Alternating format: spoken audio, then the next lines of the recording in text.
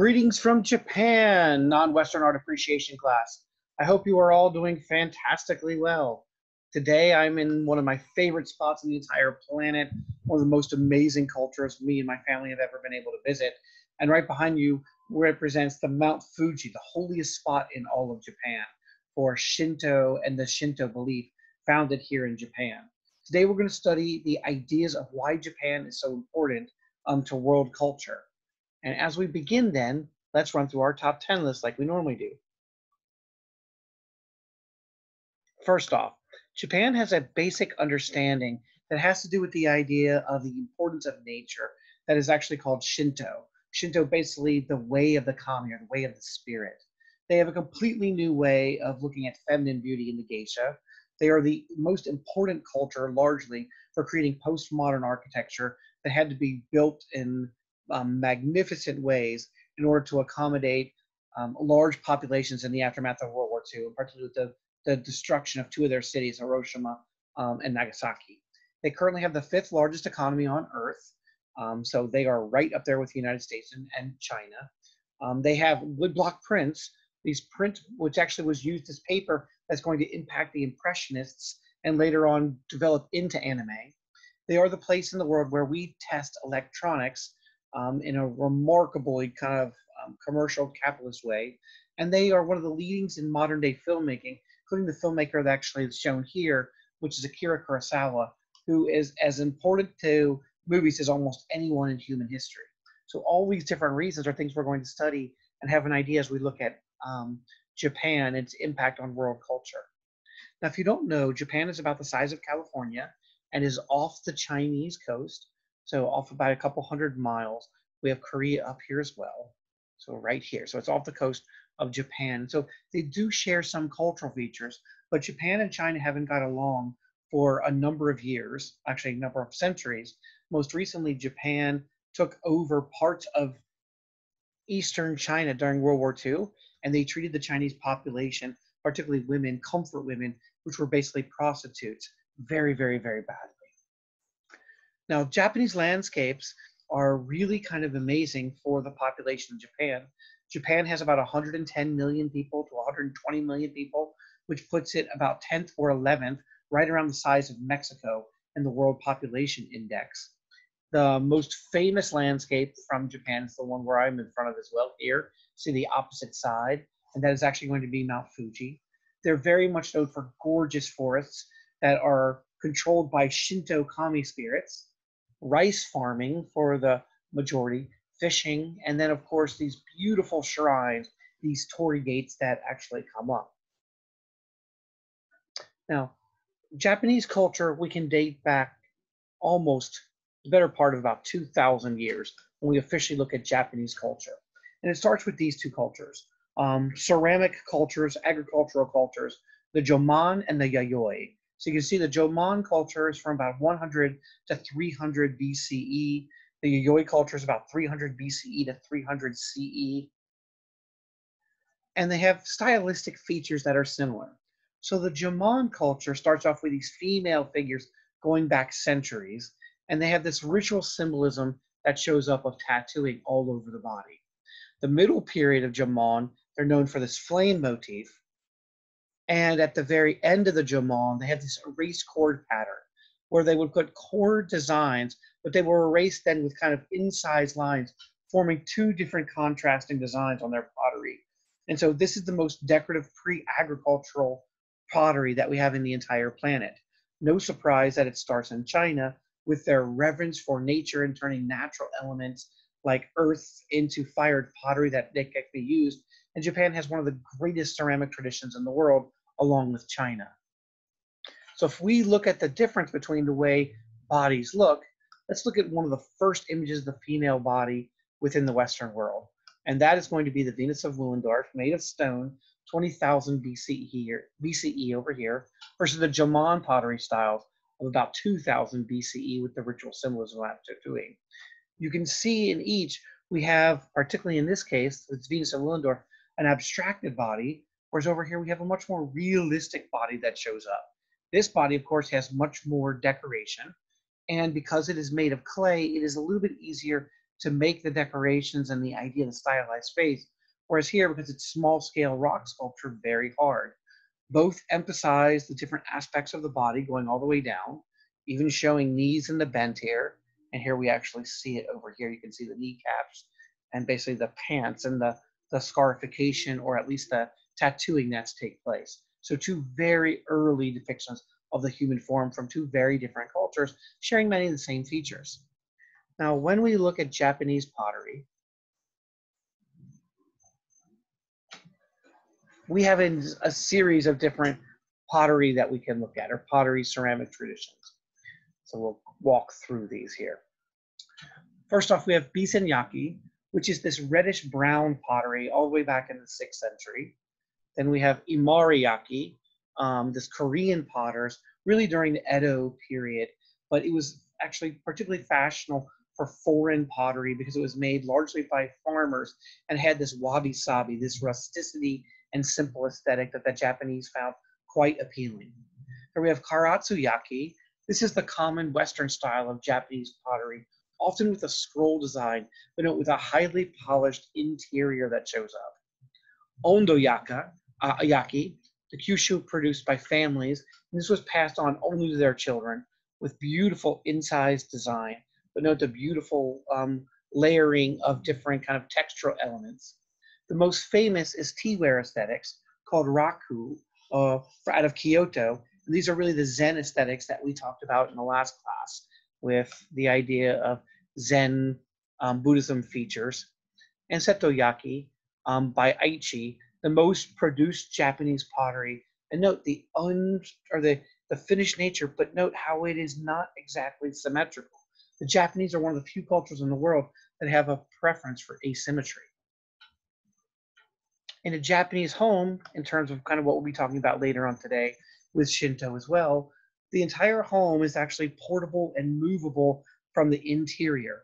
And so basically what we're going to call is called is ryokan, or these bedrooms with removable beds in the back. So you can move the beds, put them away, so you can actually have a completely different configuration or configuration that shows up. So you can, in the morning, have a bedroom, and in the afternoon, you can have a dining room, and during the day, you can have a game room.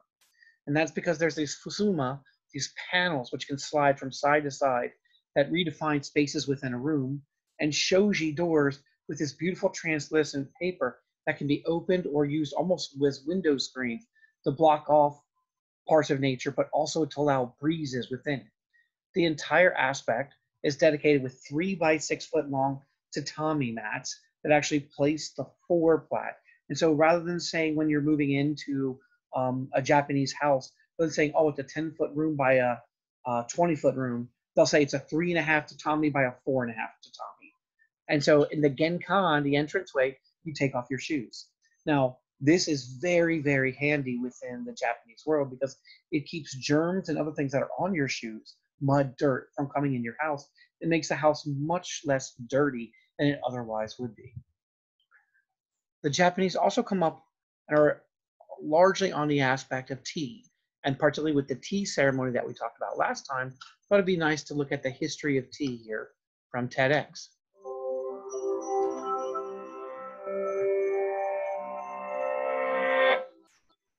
During a long day spent roaming the forest in search of edible grains and herbs, the weary divine farmer, Shen Nong, accidentally poisoned himself 72 times. But before the poisons could end his life, a leaf drifted into his mouth. He chewed on it, and it revived him. And that is how we discovered tea. Or so an ancient legend goes, at least. Tea doesn't actually cure poisonings, but the story of Shen Nong, the mythical Chinese inventor of agriculture, highlights tea's importance to ancient China. Archaeological evidence suggests tea was first cultivated there as early as 6,000 years ago, or 1,500 years before the pharaohs built the Great Pyramids of Giza. That original Chinese tea plant is the same type that's grown around the world today, yet it was originally consumed very differently. It was eaten as a vegetable or cooked with grain porridge. Tea only shifted from food to drink 1,500 years ago, when people realized that a combination of heat and moisture could create a complex and varied taste out of the leafy green. After hundreds of years of variations to the preparation method, The standard became to heat tea, pack it into portable cakes, grind it into powder, mix with hot water, and create a beverage called mo cha, or matcha. Matcha became so popular that a distinct Chinese tea culture emerged. Tea was the subject of books and poetry, the favorite drink of emperors, and a medium for artists. They would draw extravagant pictures in the foam of the tea, very much like the espresso art you might see in coffee shops today. In the 9th century, during the Tang Dynasty, a Japanese monk brought the first tea plant to Japan. The Japanese eventually developed their own unique rituals around tea, leading to the creation of the Japanese tea ceremony. And in the 14th century, during the Ming Dynasty, the Chinese emperor shifted the standard from tea pressed into cakes to loose leaf tea. At that point, China still held a virtual monopoly on the world's tea trees, making tea one of 3 essential Chinese export goods, along with porcelain and silk. This gave China a great deal of power and economic influence as tea drinking spread around the world. That spread began in earnest around the early 1600s when Dutch traders brought tea to Europe in large quantities.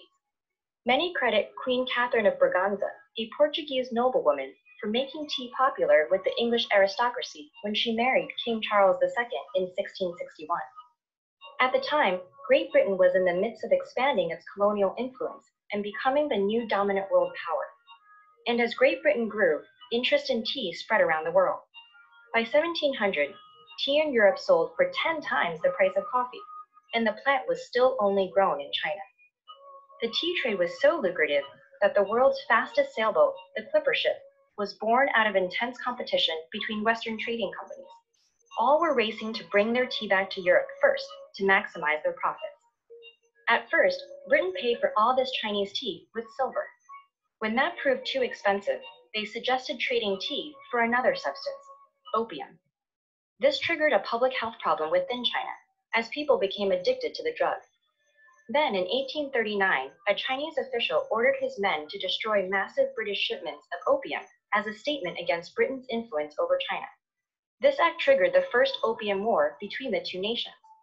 Fighting raged up and down the Chinese coast until 1842, when the defeated Qing dynasty ceded the port of Hong Kong to the British and resumed trading on unfavorable terms. The war weakened China's global standing for over a century. The British East India Company also wanted to be able to grow tea themselves and further control the market. So they commissioned botanist Robert Fortune to steal tea from China in a covert operation. He disguised himself and took a perilous journey through China's mountainous tea regions, eventually smuggling tea trees and experienced tea workers into Darjeeling, India. From there, the plant spread further still, helping drive tea's rapid growth as an everyday commodity. Today, tea is the second most consumed beverage in the world, after water. And from sugary Turkish riza tea to salty Tibetan butter tea, there are almost as many ways of preparing the beverage as there are cultures on the globe.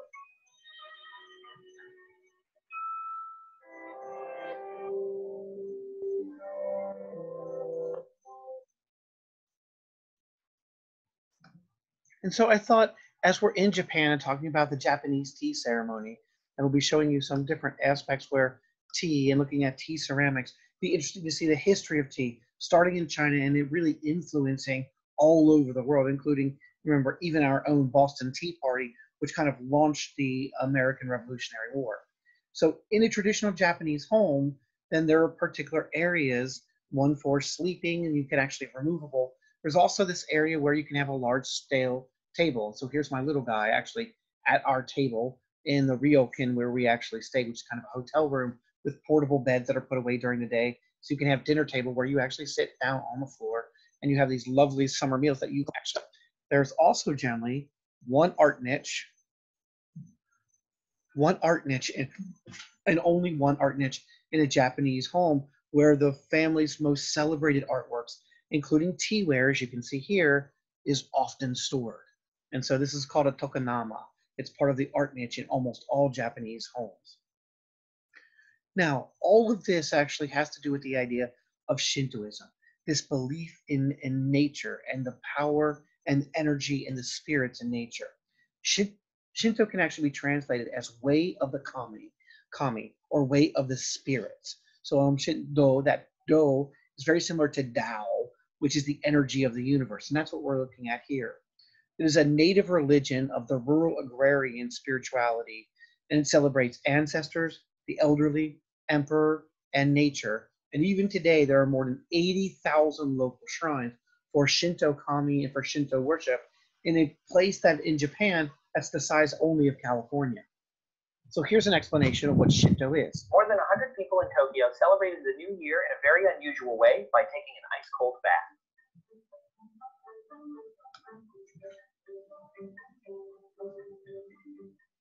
Dressed in traditional white clothing, the men and women jogged around a shrine and chanted before lowering themselves into the freezing cold water. This purification ritual is a central tenet of Shinto, a Japanese religion that is as old as the country itself. So what exactly is Shinto? Well, it's the largest religion in Japan, practiced by an estimated 80% of the population. Back in the 6th century, indigenous Japanese people invented the word Shinto to distinguish their already existing faith from Buddhism, which was spreading throughout the region. Over time, Shinto and Buddhism came to coexist peacefully. Shinto is considered more a way of life rather than a specific set of beliefs or worship of a central deity. Most Japanese people identify as both Buddhist and Shinto. So how can someone follow two religions at once? Well, Shinto doesn't have many of the characteristics associated with religion. Unlike Christianity or Buddhism, it has no official founder or sacred text. Shinto does not try to explain the world in a sense of right and wrong, and thus there are no Shinto preachers or missionaries. The only goal of Shinto is to be in touch with kami, or spiritual energy, through sacred rituals. These include weddings, funerals, worship at a shrine or at home, and huge festivals. The word Shinto means way of kami. Kami is extremely complex, but basically they are sacred spirits that exist in earthy objects like mountains and trees, and in concepts like fertility. Kami also has an ancestral form as humans become kami after they die. The sun goddess Amaterasu is the most important kami. In Japanese mythology, the royal family is thought to be descended from Amaterasu, beginning with the first emperor, Jimmu. It was thought that prayers and offerings to kami spirits at Shinto shrines and festivals will wash away evil spirits and thus purify a person or object. This process is the lifeblood of the Shinto practice, happening on a daily, weekly, seasonal, lunar, and annual basis. In fact, taking part in ritualistic worship and purification is the entirety of their faith. This has garnered criticism, as some liken Shinto worship to a performance rather than an act of devotion based on values and beliefs. Adherents to Shinto, however, think of rituals as a religious experience, one that binds a community together even more so than shared beliefs. Although Shinto is thousands of years old, it still has an active presence in Japanese life. For instance, new buildings are purified by a Shinto priest, and many Japanese-made cars are blessed during the assembly process. Japan's national sport, sumo, is directly derived from Shinto rituals, and symbols of purity can be found on the ring and on sumo garments. Many Japanese people keep a tiny shrine altar in their home, and local shrines play a huge role in communities, bringing people together for festivals and hosting weddings and funerals. Whether or not they identify as religious, virtually everyone in Japan is, in some sense, a part of Shinto. We can't do episodes like this without our sponsors, and this more than... And so Shinto, as we're looking at here, is this celebrates a various aspects of natural energy and of spirits that live in the natural forces around. So really it's a celebration of the natural world. And there's some Shinto celebrates the idea of aesthetics. Two of them in particular that are going to be important for all of Japanese art are going to be wabi and sabi. Wabi, sometimes just referred to wabi-sabi, which is purity and humility, and sabi, stillness and rusticity. So the idea of things being purified and being rustic, being of the agrarian economy. There are 5 basic elements in Shinto worship that show up in the natural spirit world: sun or fire, water, mountains, trees, and stones. And when we look at Shinto art, we're going to see it is a deeply felt love for unspoiled nature. Natural elements like clay and wood and rock are going to play a huge part. It's one of the few traditions around the world in art that actually practices asymmetry, and they really do value the idea of people working with natural materials like metals and with wood and with stone and with water to make handmade objects like teapots and cups. And so as we celebrate all of these different elements, Shinto celebrates aesthetics of wabi-sabi, of stillness, of deeply felt love for unspoiled nature. Look at the bottom one, handmade objects. One of the things that is most famous, which actually surprises many people, is this, kinsaku uroi. The idea is to repair with gold. The art of repairing pottery with gold or silver, lacquer, and understanding that the pieces are more beautiful for having been broken. This idea, because it gives this semblance of earth, right? The idea of the crackleness of the earth, of the mountain, of the volcano. So when an object often gets broken in Japan, they will repair it with these beautiful tendons that are also often made with very expensive metals. And that actually increases the value. One of the great Shinto ceremonies is the Tree Blossom Festival. It's the most beautiful one that we actually imported to Washington, D.C., where we do the cherry blossoms. The Shinto ceremony then revolves around special occasions and specifically the agricultural cycle. It consists generally of attendance upon a god, offering, prayer, music, dance, socialization, food.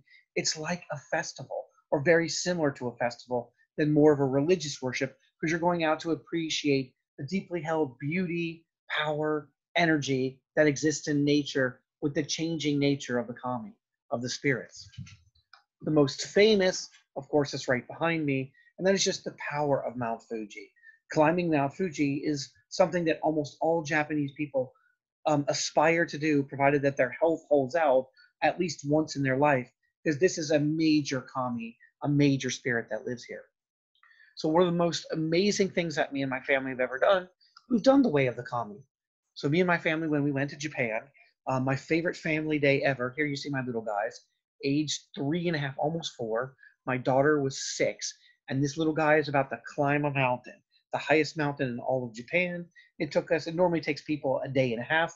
It took us 2.5 days, and he was so tired, my little guy only got up. We had to strap him, and he basically collapsed, and I had to carry him all the way down. But we had straps and all of that set up. And so when you're on your way up and in the local area, there are things, because it's a volcanic mountain, it hasn't erupted for a while, but it's a volcanic mountain. There are places that have saltwater springs. So you can stop at this lovely place called Owakaduni, and you can get a volcanic egg that you actually dip in. And so the sulfur turns the eggs black in about 2 minutes. The other thing that's in this area, because it's volcanic, is that there's lava underneath and flowing underneath, which heats the water. So one of the amazing things you can do in Japan, provided you don't have tattoos that are showing, which are not allowed in any of these, is an onsen. You can go to a spa. And the Japanese have brought this to an art form, as I will show you here in a minute. The spa where you can go, so we went to this particular one, a Shinto hot water spring called an onsen. In this one, you can actually go in where they heat hot wine. So literally, this is boiling wine that you can actually go in, and you come out and your entire pores smell like wine. I love this girl. She was ready to go scuba diving there. Down here, you can see us. We are actually in matcha. That's the green tea room. You can get a fish pedicure. They actually eat off the dead skin off of your feet after you're done. And my wife's favorite one, where she spent many an hour wilding away, you literally can bathe in coffee, and they will bring you coffee to drink. So all part of the experience of nature and living with the kami. So the holiest Shinto shrines we have are these 5. We have Emperor Nintoko burial mound, where one of the first Japanese emperors buried. The Issei shrine, this is the one that's dedicated to the sun goddess. We have the Nachi waterfall, which I'll show you. The Fushimi Inari, dedicated to wealth. And the Itsukushima shrine, dedicated to geishas and beauty and purity here off the coast. So let's start off with Emperor Nintoko. This is what we call a kofun. So, and this actually refers to, and I'm going to shrink me down some, a Dyson kofun. So the idea of a Dyson kofun here. And that is the biggest tomb of the world. This right here. You can see the aerial spot. It covers 458 acres. It is much larger than any of the pyramids and the Great Pyramids. So you can see the Great Pyramid actually, we put it in perspective, it's how much larger everything is. And it's a circle tomb that's combined with a square for rituals and ceremonies. Generally, the only individuals that are allowed in the circular part up here are members of the royal family. This is the burial site of Emperor Nintoko. So this is one of the 5 greatest Shinto shrines. And you can see it from the aerial, and there are other keyhole kofun that are actually in the area as well. Now, decorating these are called haniwa. Hani wall. Hani meaning clay, wa meaning circle. So clay circles, and they mark the burial or the boundary between the living and the dead. They are used really to prevent erosion of the ground mounds as well. So the burials in heavy snowstorms or in heavy rainfalls don't wipe off or rub off. So they are show the respect for the material. They're all natural materials. They're endowed, each of these kami then is endowed that they invite to have their own kami spirit in to help protect the sacred ground of the emperor's boom, or of the emperor's tomb. What we're looking at here then are various Hani wall. Note the circular element, this one's broken off, but they can represent everything in a very simplistic way, from a warrior to a horseback rider, to a home, to a deer, which we talked about as the messengers of the gods. And so if you look at it, it's radically different than the Chinese model. So if you look at this, what is the difference between Chinese and Japanese clay tomb figures? You can see the realistic aspect, the idea of someone there to support. This is more of a spiritual support versus an actual realist military individual that is there to fight. They're much smaller in terms of the realism as well. And so there's much to be different, but they basically are, each of them is to help the emperor in the next world. The next one that we want to look at is what's called the Grand Issei Shrine. This is from the Kofun period. Again, you don't need to worry about dates and times for my particular class unless I mention it. This is one of the 5 greatest Shinto shrines, and only the imperial family is allowed into the interior of the shrine. I love this aerial photo because it shows these images, they're rebuilt about every 20 years. And so while one is being rebuilt, which takes about 2 years, the other one is still open to the public.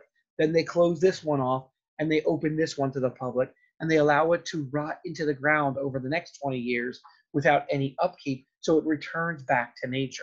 Again, remember, the way of the kami, the way of the spirits. The sacred shrine is rebuilt every 20 years, and the only thing that's allowed to remain after it falls down is the ridgepole, which is this giant ridgepole for the next great Issei shrine. So certain trees, especially a tree called the cryptomeria, were considered sacred, and they grow wild in this area. So when felled, sacred quality was believed to live in the building, and many of these trees, if they got large enough, would have their own kami, their own spirit that would move in. So the sacred tree itself was symbolically present in the form of a pillar around which the shrine was constructed. So this is the base of the construction. So it's almost like you have your protective spirits you're bringing in. And so here is the bringing of one of those giant trees that showed. Keeping up a 1,300-year-old tradition is hard work. So this is at Issei. Here in the Isuzu River in central Japan is the local version of backyard blitz.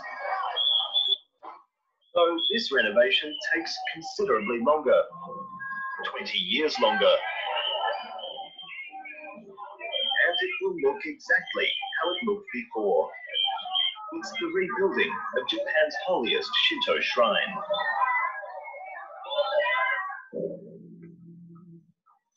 Issei Shrine has been at the center of Japan's Shinto faith for more than 1,300 years.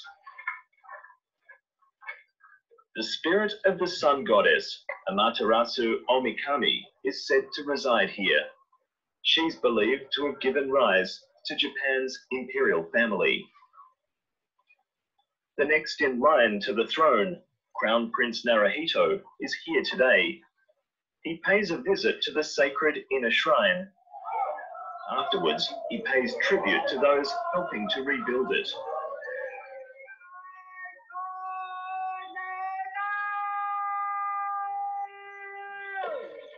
The rebuilding takes 8 years.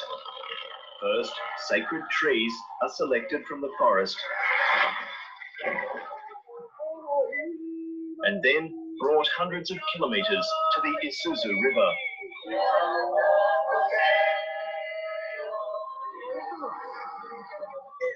For the last part of the journey from the forests, the old and the young drag the logs the final few kilometers up the river.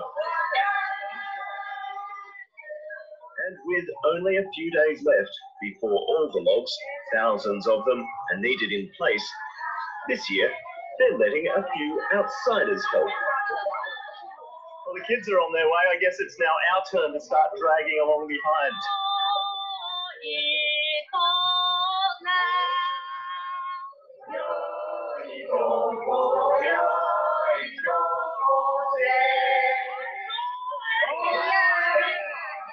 It's not that hard at first, especially when you've got 1,000 other people on hand.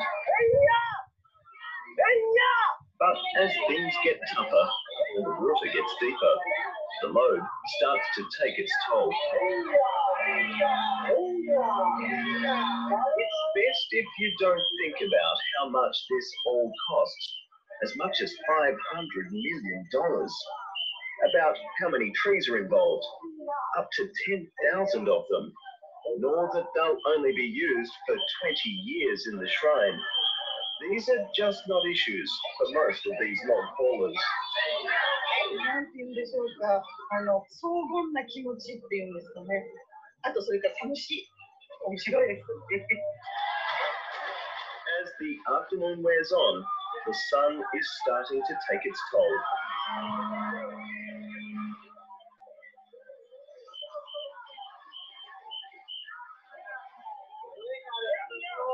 The origin of the 20-year cycle is not entirely clear, but it's thought that 2 decades was the right amount of time to pass on the techniques of forestry and carpentry from father to son.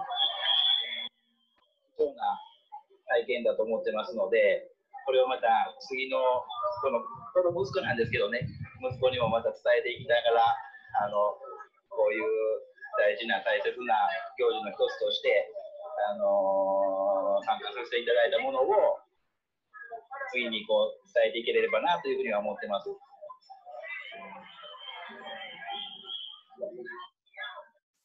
And so all this to dedicate because of the sun god, in this case a female sun god, Amaterasu, and she was emerging from a cave and bringing light to the universe. So she's the sun goddess whose 8 children form the 8 main islands of Japan, and whose one offspring ultimately ends up being the founder of the Chinese imperial line. So she was known particularly for her mirror. And in the great creation myth of Japan, the sun goddess Amaterasu once retreated into a cave because her brother had offended her, and all the other gods were distraught because the sun had gone away.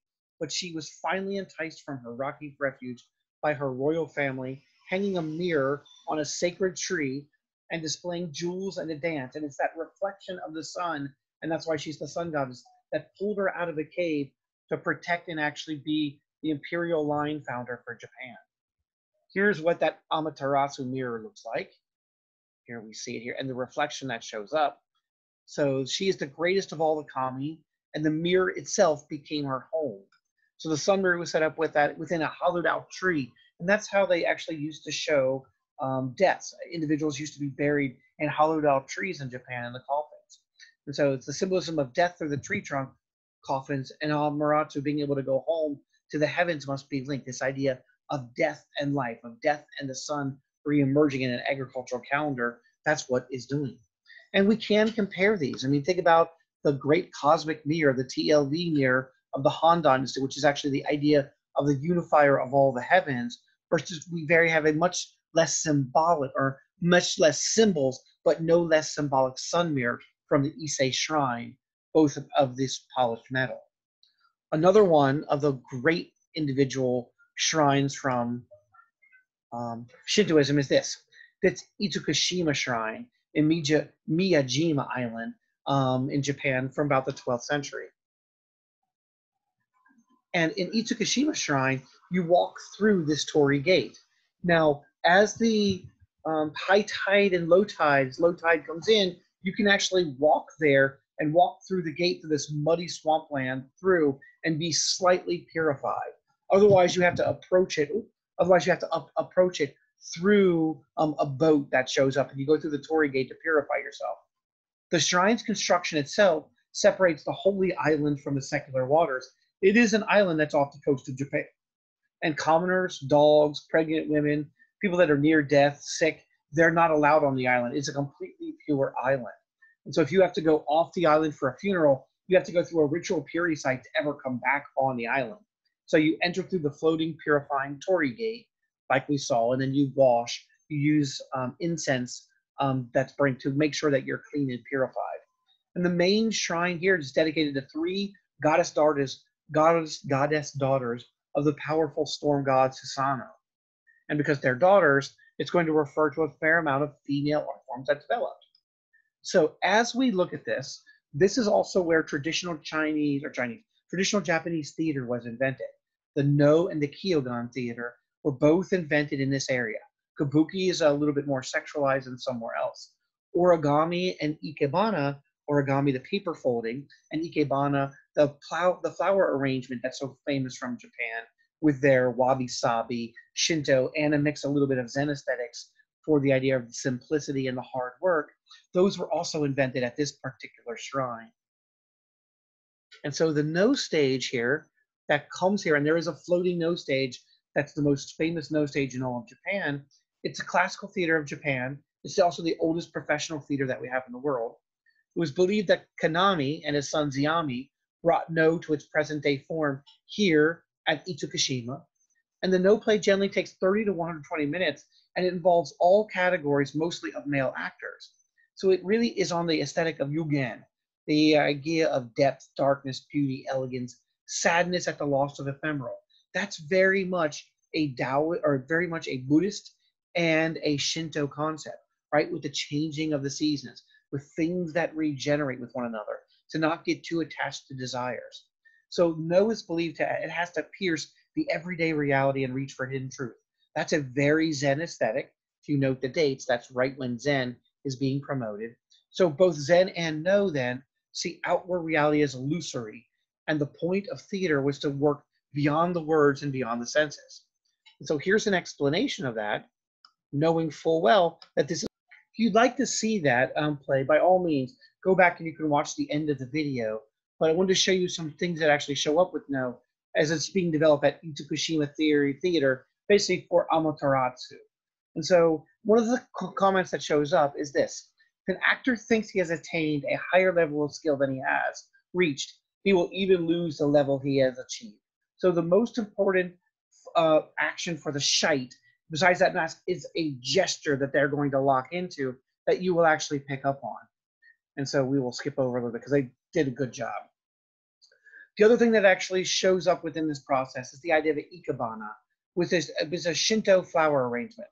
So remember, Shinto celebrates the aesthetics of wabi, purity and humility, and sabi, the idea of stillness and rusticity. And this kind of stillness comes through here, and rusticity from these natural elements that are done in highly civilized spots. So this shows a deeply felt love for unspoiled nature, natural elements, as you can see, even in terms of the clay pots. Asymmetry, you can see, very much played here, and handmade objects, such as teapots, cups, and actually is a training process to become an ikebana director, which often, many times, both samurai and geishas would learn how to do. The other style of theater that develops then is much more masculine and sexualized, and really for not the aristocracy as much as others, and the one that's most famous is kabuki. This is kabuki theater drama with makeup. Makeup there is called keisho in Japan. So they have exaggerated facial lines to produce dramatic animal supernatural masks for the actors. They have a mi, which is a picturesque pose to establish the character, as you see here. And the players insert puns on actors' names, ad-libs, contemporary references, sexual innuendos abound. So here's the idea of kabuki. Hey there, I'm Mike Rignetta. This is Crash Course Theater, and today we're going to be raising the curtain on a form of Japanese theater that actually used a curtain. It's kabuki. We're also going to look at bunraku, an uncannily lifelike form of puppet theater that gained popularity at about the same time as kabuki. Get your hooded narrators and your 12 best kimonos ready. It's lights up. Kabuki developed during the Tokugawa shogunate, a military government that ruled from 1603 to 1868. After a series of disastrous civil wars, the government finally achieved peace and prosperity while practicing a strict isolationism that allowed native arts to flourish. But all that repression needed an outlet. No just wasn't enough anymore, especially now that the new middle class wanted to go to the theater too. So how did kabuki begin? Oh hey, it's lewd mime. Welcome back, lewd mime. Haven't seen you since the advent of liturgical drama. Around 1603, a female dancer from the Izumo Grand Shrine named Okuni began to perform publicly on a makeshift stage in a dry riverbed in Kyoto.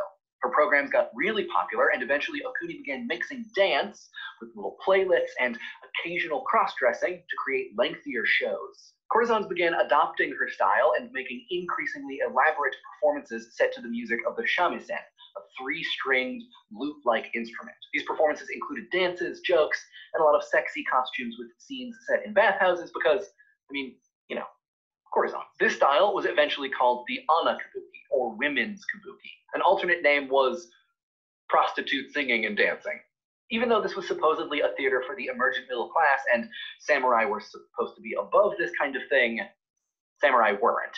Concerned about the corrupting influence, authorities outlawed women performers in 1629. But kabuki, which means to tilt, continued, now restricted to the red light district of Edo, where it could be regulated. This red light district was called Ukiya, or the floating world, and it was pretty much the naughty pre-1990s Times Square of its day, except, you know, more tea houses. Since women could no longer perform, the roles were played by young boys, who also prostituted themselves to samurai. The shogun hated this and kept trying to regulate it, so in 1642, men playing women's roles were outlawed, and in 1648, homosexuality was outlawed, and in 1652, all young male actors were outlawed. It's almost like theater isn't the problem. Anyway, it was at this point that a men's kabuki formed. All the actors were grown dudes, and just to make sure that they wouldn't attract samurai, laws required them to shave their foreheads and abstain from making themselves attractive. And sexy scenes were also vetoed. Sorry, Levi. A typical kabuki program lasted 12 hours until 1868, when the government passed more laws and required that there be an 8-hour maximum. A performance usually began with a historical drama called a jidaimono, which featured battles and samurai. This was followed by a dance, which was in turn followed by a ripped from the headlines domestic drama, or suimono. And for dessert, a comic dance. The performances were highly physical, with lots of stage combat and martial arts. Occasionally, actors would stop and hold a pose called a mi, which signaled a heightened moment in the narrative. While only women's roles were danced at first, eventually dance became so important to the form that in the 1700s, choreographers were added to kabuki companies. Now, perhaps you're curious how exactly kabuki differs from no, then. Well, kabuki plays are full of plot and spectacle, sword fights, mystical creatures, and special effects. They're less concerned with enlightenment and more about just having a good time. As theater professor Peter Arnett wrote, no is austere, kabuki flamboyant. No ritual, kabuki spectacle. No offers spiritual consolation, kabuki physical excitement. No seeks chaste models, kabuki delights in the eccentric, the extravagant, and the willfully perverse. No is gentle, kabuki cruel. No is concerned with the hereafter, kabuki bound by the here and now. Kabuki may have been fun, wild, cruel, and contemporary, but actors took it very seriously. Most kabuki actors were born into the profession, training from age 6 or 7, and not considered mature artists until 40. While the plays are extravagant, the acting is often very restrained. As Chikamatsu Monzaemon, the greatest and most famous kabuki playwright, once wrote, "Since it is moving when all parts of the art are controlled by restraint, the stronger and firmer the melody and words are, the sadder will be the impression created." Actors were that is the Shakespeare of outcasts, kabuki theater. perhaps unsurprised to learn. For the most part, they could only marry into other actor families and were ordered to live near the theaters. But acting families were famous for their unique kata, or style, and kabuki actors were the rock stars of their day, attracting obsessive fans who lived for gossip about their lives and rivalries, and who would offer them presents on opening night. Male actors who played female roles, called onagata actors, were especially popular. A lot of them lived as women even off stage, which is very method. If an onagata threw a used towel into the crowd, it could cause a riot. In kabuki, there are a few basic types of roles: the onagata, takiyaku, brave hero types, katakiyaku, mean villain types, and koyaku, children's roles. Unlike no actors, kabuki actors don't wear masks, but each character type has specific makeup associated with it. Actors start by painting their faces with a white base, and then they add red and black, with blue and brown if you happen to be playing a demon. Onagata actors draw on fake eyebrows, and if they're playing married women, they blacken their teeth. The costumes are elaborate and can weigh as much as 50 pounds. Onagata playing court ladies wore 12 kimonos, one after the other. But because actors were outcasts and the shogunate had a lot of laws, actors could actually be jailed if their costumes were too nice. The kabuki stage was somewhat different from the no stage. It was wider, extending the full width of the auditorium, and at some point, a curtain was added. It was also built for exciting special effects and quick scene changes. It used elevator traps, and the stage revolved on a turntable. The biggest difference was the hanamichi, or flower way, a runway that ran from the back of the theater right up to the stage and allowed the actors to walk through the audience. This was the 18th century equivalent of 3D, and fans loved it so much that some theaters added a second hanamichi. Kabuki was a literary form, though the script was usually secondary to the acting, and actors were encouraged to improvise. Unlike most early kabuki plays were set in the present, and a lot of them took place in the ukiya, the floating world of smut, the same place that you would go to see these plays. A narrator was present on stage, and sometimes the actors would speak their own dialogue, but often the narrator would do it. We're going to look at one of these plays, but first we're going to look at bunraku, the puppet theater, which developed around the same time as kabuki. The two forms often influenced each other. Initially, these puppets were just heads. No, yeah, but like with eyes and hair and skin and stuff. Eventually, the heads grew hands and feet, and then someone was like, let's go nuts and give them bodies. The more sophisticated puppets also have moving eyes and eyebrows, and in action, bunraku is some uncanny valley stuff. Oh, God, stop staring at me. Puppet theater stages were big, 36 feet by 23 feet, and also pretty innovative. Like kabuki theaters, they had elevator traps to move props and scenery on and off stage. As in kabuki, an announcer, hooded in black, told the story. 3 puppeteers manipulated each puppet. By the 1730s, the puppets were about 4 feet tall. 1 puppeteer controlled the head and the right arm, 1 the left arm, and 1 the feet. If you were a puppeteer, you had to spend 10 years doing the feet and then 10 on the hand before they'd even let you touch the head.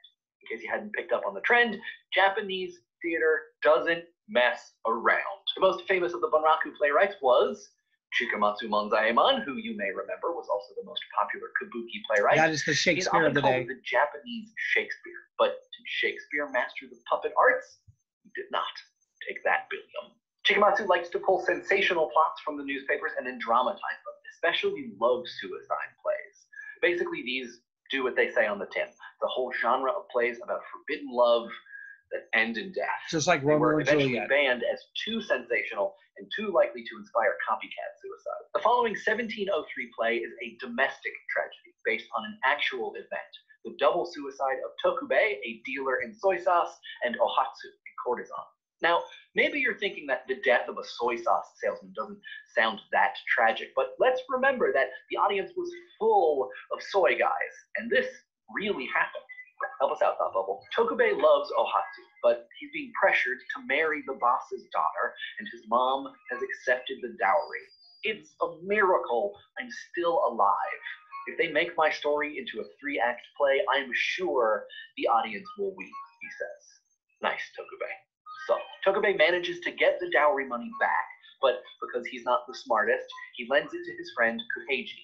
And when he's like, Kuheiji, I need that money back, Kuheiji's all, what money? You forged that IOU, and also I think you stole my wallet. Tokubei's like, well now I have to marry the boss's daughter for real, but also I'm dishonored, and I'll never be able to see Ohatsu again. Guess my only choice is to kill myself. And Ohatsu is like, same. Oh, and by the way, this is a conversation they have just with their feet while Tokubei is hiding under Ohatsu's skirt. Tokubei spends the night under the porch of Ohatsu's brothel. Just before morning, the couple put on death clothes, go to the Sonozaki shrine where they listen to late-night revelers in the tea house across the river and sing a song about love suicide. Again, subtle. They have a kind of marriage ceremony and tie themselves to a tree. Tokubei slits Ohatsu's throat and then his own. The narrator tells us that their story whispers through the Sonozaki wood, and today, high and low alike gather to pray for these two lovers who, beyond a doubt, will in the future attain Buddhahood. They have become models of true love. Thank you, Thought Bubble. Have they, though?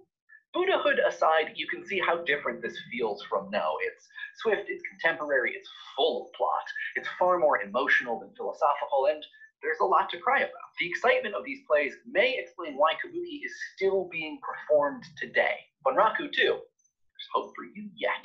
Next time, we're going to investigate another form of Eastern dance drama, the Southeast Asian Party All Night Kill the Demon at Dawn form called Katkali. So when we look at the history of kabuki here, as they go through, it really is the idea of a prostitute theater that begins with very ribald, very much for individuals that are of the middle class that really don't want to be educated and overwhelmed by the Zen-like nature that shows up in No. Remember, the vast majority of the middle class are more likely to be in the level of Pure Land Buddhism already. So the other art form that develops at the Itsukishima Shrine is origami. And that's the idea to fold a paper square into different shapes. So the origami models were incorporated into Shinto religious ceremonies, and geishas would actually have to master this art form, as well as did samurais. The word for paper is kami. It's a homonym for the word for spirit or God. So the two are very closely related.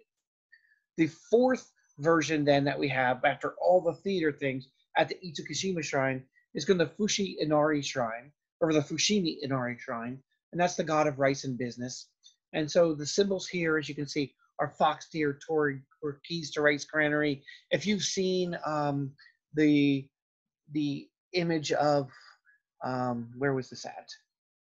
Memoirs of a Geisha. Memoirs of a Geisha. You've actually seen the geishas will often walk through here because it was dedicated to business, and geisha is a business. So you can see you walk through the 1,001 or the 32,000 gates and shrines that go up a mountain and then down a mountain. It's about a 2-mile walk.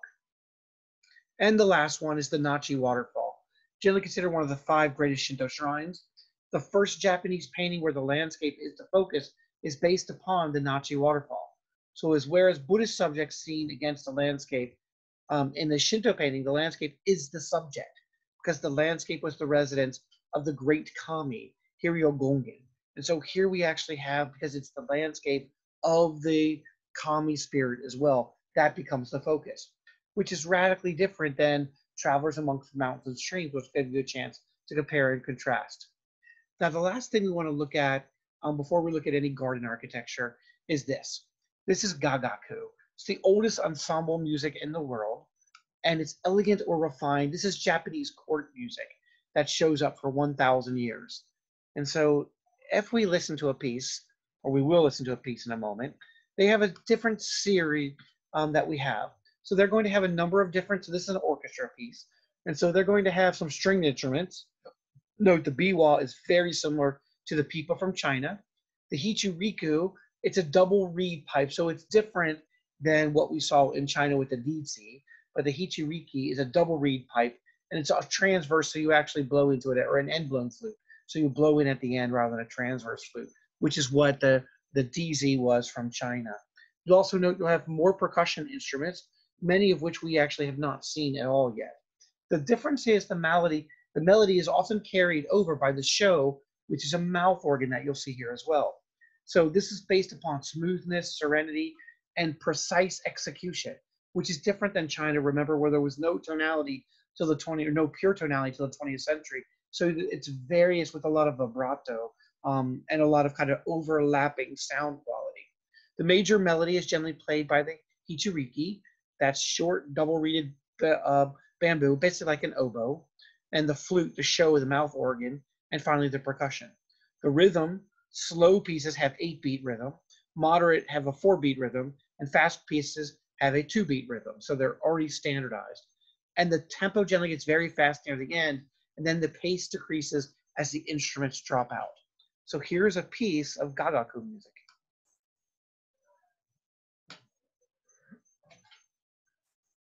Remember, court music of Japan.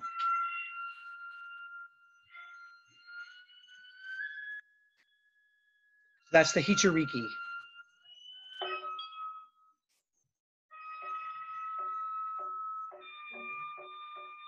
And note how formulaic it is.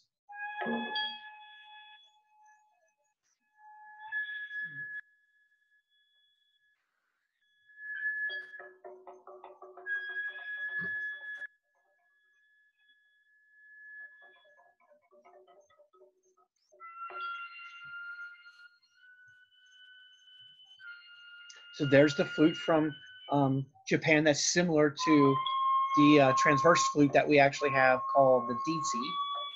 The person in the background, you can notice lifting up, that's the mouth organ, the show.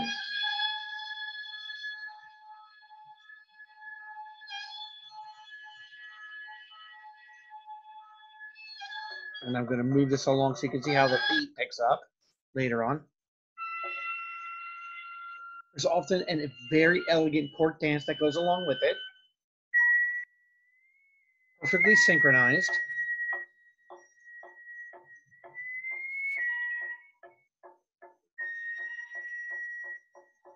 And to show you what you can do, I want to show you one other piece, one of my favorite pieces of gagaku music, which you will actually find entertaining.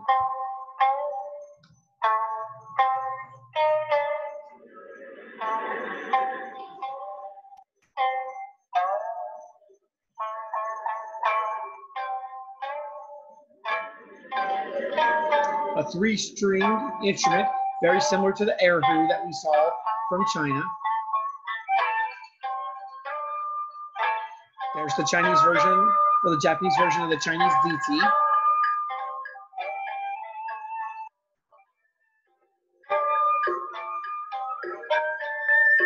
Note how different the singing tonality is.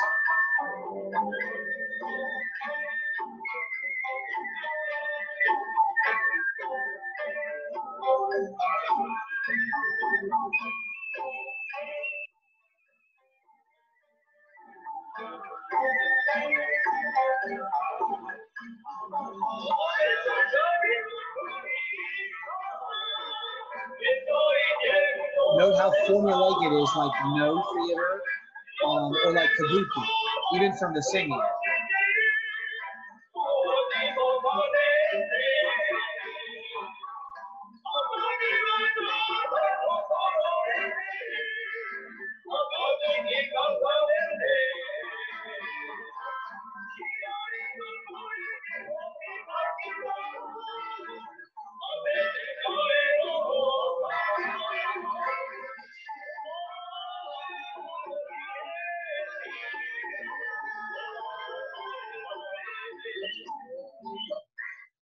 All right, and so here's the equivalent of what we're looking at.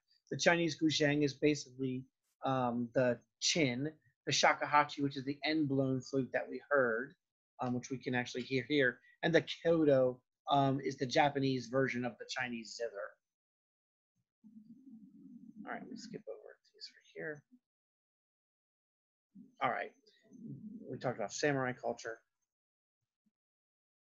All right, the last thing that I want to talk about is Japanese gardens. There's between Japanese gardens and Chinese gardens. So the typical features of a Japanese garden is unlike a scholar garden that shows up. It's the idea that you have a centralized viewing pavilion. We saw that actually in the Japanese model too. Rocks or stone arrangements, again, a Japanese version. A lantern, typically of stone. That really is a Japanese feature that shows up. Tea house or pavilion, largely a Japanese. Asymmetrical design. We see that in both, but really does dominate, and as a Japanese aesthetic, the Chinese adopt. Water for real or symbolic, not fountains, like we saw in many parts of China. And the water might actually be pebbles that are made to look like the flow of water. An enclosure device, such as a hedge or fence, or a wall for traditional character. A bridge or an island on stepping stones, and also having to zigzag back and forth. And most of these features are actually in a Chinese scholar garden too. And so the gardens are supposed to show all the aspects of a Zen life, which we talked about as humility, labor, service, a life of prayer and gratitude, and a life of meditation. And they're a combination at the same time with Shinto, with wabi, purity, humility, stillness, rusticity, and the idea the 5 elements are supposed to show through. Sun or fire, mountains, trees, water, stones, and the Shinto art beliefs are also here as well.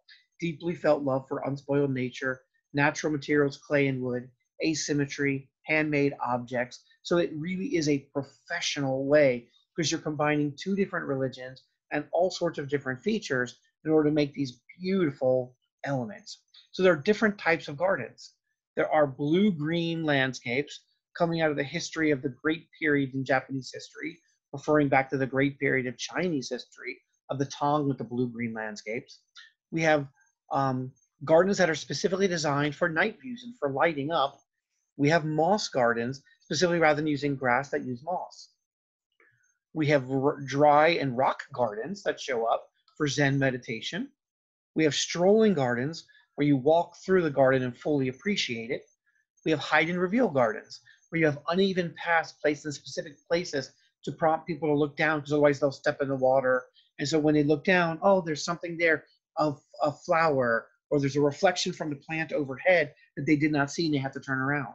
So when the observer looks up, they see an eye-catching sight, which enlivens the spirit and enlivens and enlightens the spirit. So when we look at this, and here's the book that's the standard today. Come on. The book that is the standard today. Here we go. The Opening of Zhuang's Japanese Gardens Illustrations from 1466. If you have not studied gardens, you must not make gardens. And closing, you must never show this writing to outsiders, but keep it secret. China and Japan very much wanted to keep their cultural heritage secret. Remember, in China, they made, if anyone told the secrets of the silk industry, the emperor could have them put to death. The same would be true with rock gardens or of garden techniques in the Japanese tradition. And there are gardens everywhere. There are restrictions actually on who can go, when you can go. So right in the middle of Tokyo, they have one of the most beautiful gardens, a version of Central Park, you might say, and that is the Hamarikyu Gardens. Note Rikyu, because they have a wonderful tea house that's in the style of Rikyu, who actually developed the tea ceremony. And so when you explore a Japanese garden, you walk around and look at the different types of gardens and evaluate what are the Shinto aesthetics. And note, there are thousands of people at this garden. Where are they? They are tucked on, so that when you're walking around, it feels like you very much have a view of the garden to yourself. Here's the moon viewing pavilion, where people would go and drink and have a lovely moonlight evening party with the emperor, or they would actually use that lake to go out and see that. And my daughter reflecting upon, in this case, you don't see it, but there are fish, ducks, and turtles right underneath her. Note that you actually have to hop and pay attention to where you're walking, because there are times where you can actually fall in the water. And so this is the idea of the hide and reveal image of the gardens. These were also there. This is the moss garden I showed you before. And so you could potentially create a Japanese rock garden using just these elements. Now remember, it's got to include Zen. It's got to include the features of Shinto. So it's got to include all those different aspects. Plus, it's got to include an important Zen number. 3, 4, 8, 7, 12, 15. It's got to have those numbers included within it. And so Zen gardens stage views of space and depth where there was neither. That's the goal. The garden consists of raked gravel, and in this case, 15, note the significant number for Buddhism, moss-covered boulders. The awesome thing about this is that the rocks are placed so that when you are looking at the garden from any angle, other than from above, which you can't see until modern day technology, you only ever see 14 of the 15 boulders at one time. There's always one hidden. The idea of Zen, idea of hard work and finding it. So the interpretations of the placement of the rocks vary. Could be gravel, ocean and rocks, the islands of Japan. Could be the rocks are symbol of a mother and tiger with cubs swimming to a dragon. Could be that the rocks form part of the kanji for heart or mind. The rocks form the subliminal image of a tree. And the spacing is self-sufficient, self-reliance, like the islands, and it might be more in these. So this is the most famous Japanese rock garden called Ryoanji in Kyoto, which is the Temple of the Peaceful Dragon. And it's just a spectacular achievement because it combines Shinto Zen, wabi-sabi, element numerical that we actually need.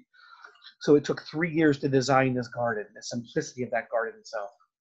So you can compare and contrast Japanese and Chinese gardens to see very much the difference between a scholar's garden, the enclosed, and the open garden, also with the zigzag that sets the frames for different aspects. And along as we're on that, they also have the idea of bonsai tree. Bonsai tree are tree cultivation styles. And so this is also part of the wabi-sabi, Shinto, Zen, Buddhist, asymmetry, self-reliance. There's all sorts of these. And in Japan, there are annual competitions, and some of these sell for thousands and hundreds of thousands of dollars. So we have different types. We have the upright formal tree, another upright formal tree, or upright informal tree. You can see the asymmetry. We have the forest of individual trees. the cascade where it hangs over, a stem over the rock. You see the rock, how it actually grows around. We have the slant tree. Here are the trees actually meant to prune the bonsai tree. Bonsai aesthetics are the same. Wabi-sabi, miniaturization, the idea of proportion, asymmetry, no trace of the artist, so it's natural, and gravitas, that it's actually serious versus a playful. And the two greatest bonsai trees in the history of the world right now are these two, both in Japan. One is Kunio, that is an 800-year-old tree that folds in almost like someone's dancing on top of themselves.